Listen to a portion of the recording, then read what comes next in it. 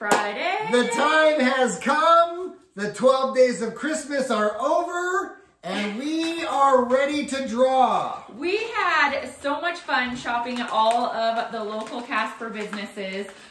We found a ton of goodies to put in here for the lucky winner. It was just as much fun shopping for somebody that we may not know than it was, you know, just our family. So it was awesome.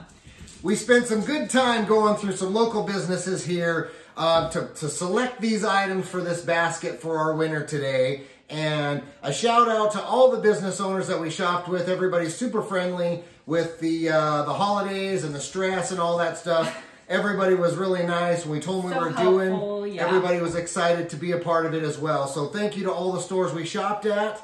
And thank you everybody for playing. Yes, thank you for all the participants. It was so much fun. I had no idea. Obviously, I knew all of the participants, all of you guys would post, you know, pictures of your trees, pictures of your decorations, bows or no bows, that kind of stuff.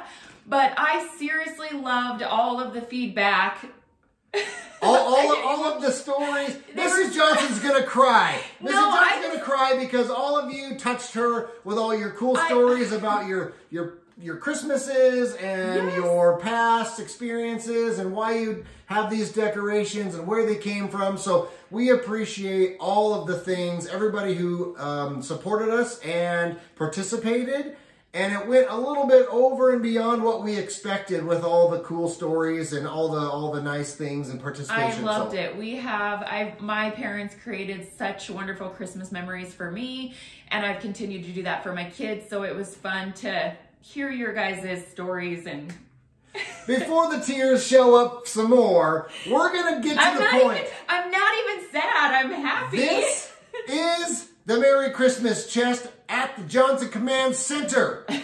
This so many is entries. all of your entries. It was so much fun, and a lot of you that guys are going into the box. A lot of you guys have multiple entries going in, so that's awesome. So we'll put it in the box. The box is empty. Big shake. In goes all of you people's entries. The box is locked. Shake it up real good so we don't know what's gonna happen. What's gonna happen? Dun dun dun. Dun dun dun. We should have Christmas music or something. Who's gonna win? Join us next week to find out. I'm just kidding. Okay, Miss Johnson. Okay. Pull a winner out of there. I'm not gonna look. Wow, there is a ton in here. There's a lot of entries. Oh my gosh. I'm just gonna give it a good. Just Pick one. Them. Just keep Pick them. one. Okay. Pick one. You got one? Yep. Who is I got one.